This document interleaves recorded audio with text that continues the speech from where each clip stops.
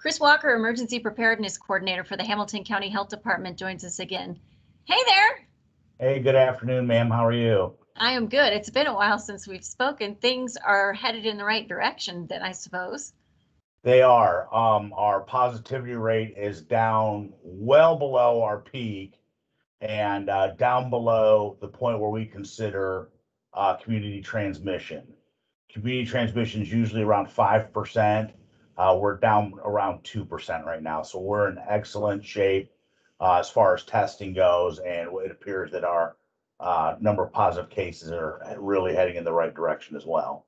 Let's talk a little bit about those positive cases, because I think the statistics are pretty surprising, or maybe not surprising, in the number of people who are getting sick, the percentage who have been and have not been vaccinated. Sure. The state has put out some numbers recently, and one of those numbers that they put out was that approximately 99% of those folks that are contracting COVID-19 at this point have not been vaccinated.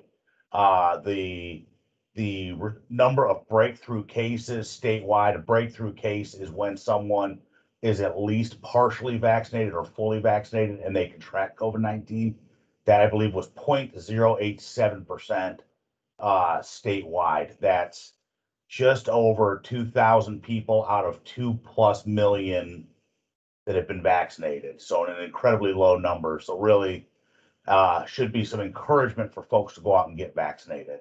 Yeah, a proof that it works. Let's talk a little bit, though, and I don't mean to throw you a curveball, about the Delta variant. We're hearing lots about that and the fact that that may be our predominant variant here very soon.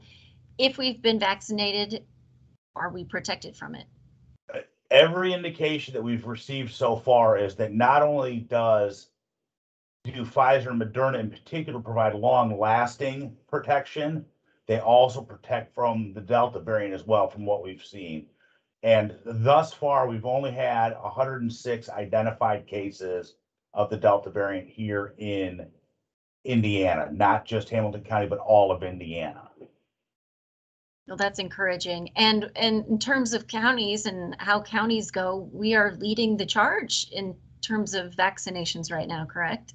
Correct. So the percentage of our population that's eligible to be vaccinated, we are leading the way. We're a little over 67%, I believe it is, followed by Boone County. Now, Marion County has us beat on sheer numbers, but they also have the numbers in their corner to help us on that. So, we feel really good that collectively in the county, we're doing a great job of helping get people vaccinated, and we'll continue to do so going forward. Well, and seeing that shift too, you are making plans to close down the mass vaccine clinic at the 4-H Fairgrounds this Friday, correct?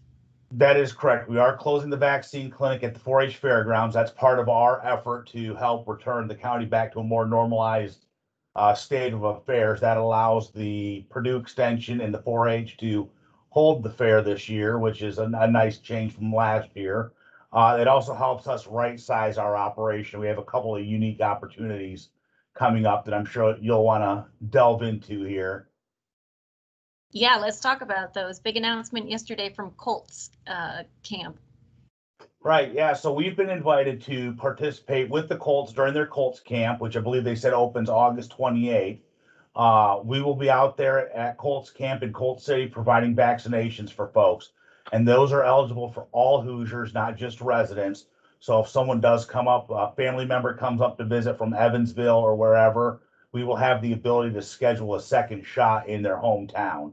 Out of state folks will have to do their own follow-up vaccine, but we'll at least get one in their arm while they're here.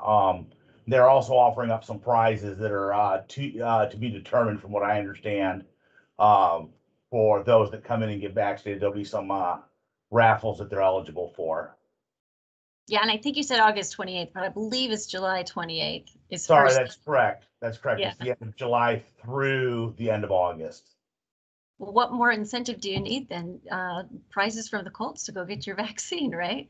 Right. They've got it, the nice side of it too is, if you're vaccinated, you help the Colts out so that you can get more folks into the stands and get the vibe of the stadium back to where it normally is as well. We're headed into the 4th of July holiday weekend. Any thoughts, ideas, suggestions for those of us who are planning to be with friends and family?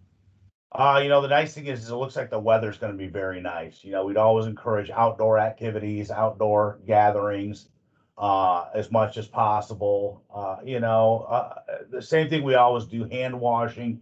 If you're unvaccinated, you really should be wearing a mask in close contact with other people.